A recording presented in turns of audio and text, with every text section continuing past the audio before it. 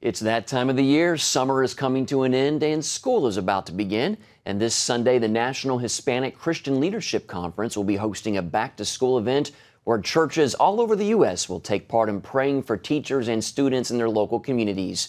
Joining us now by Skype is Dr. Andrea Ramirez, the Executive Director of the Faith and Education Coalition. Welcome, Dr. Ramirez. Thanks, Mark. Thanks for having me. You bet. Well, why do you sponsor Education Sunday each fall?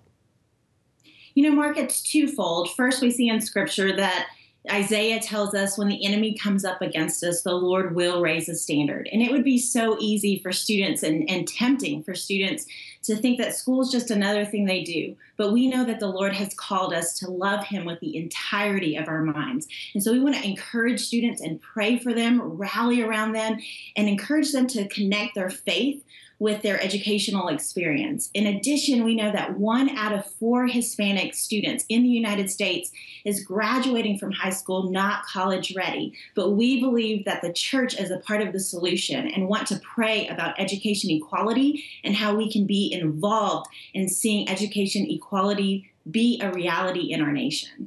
Thousands of churches have signed up for Education Sunday this year. How do they participate?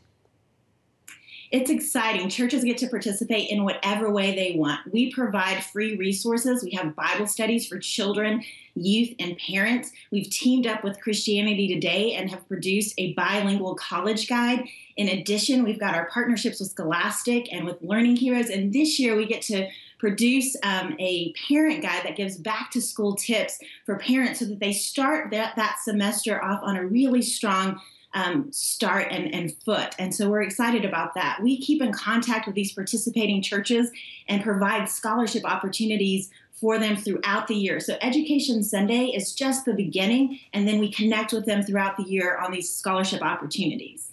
Well, how does this event encourage students and teachers?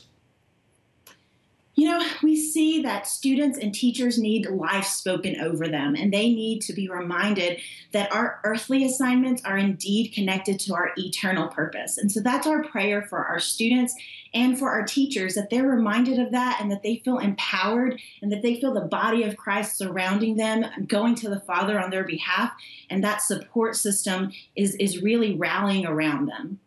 Luke 10:27 is a theme verse for Education Sunday. What does it mean to you to love the Lord with your whole mind?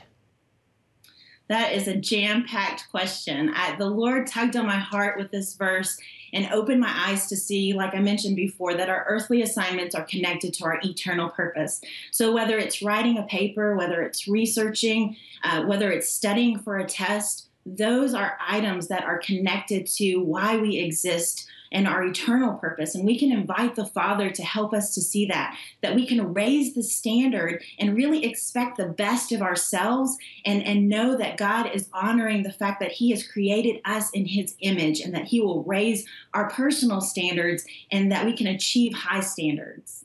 How does the phrase love your neighbor as yourself, how does that apply to students in a local community?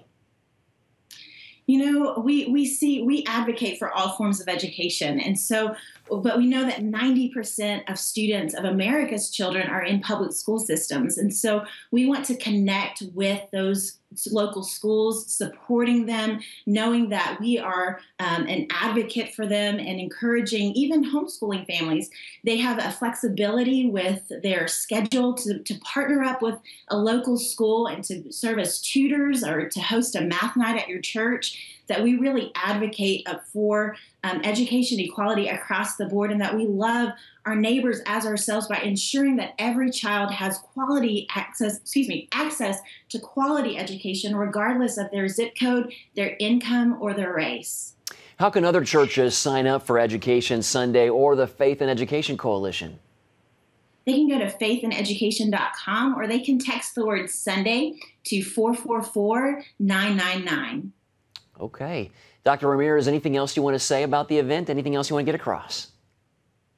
Yeah, we want you to know that we believe that God is raising up the church to stand in this education equality gap.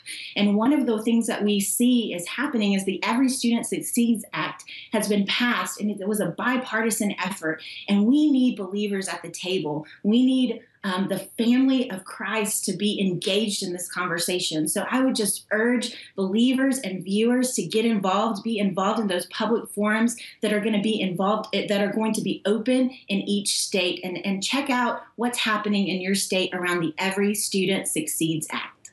All right, Dr. Ramirez, thanks so much for being with us. Thank you, Mark.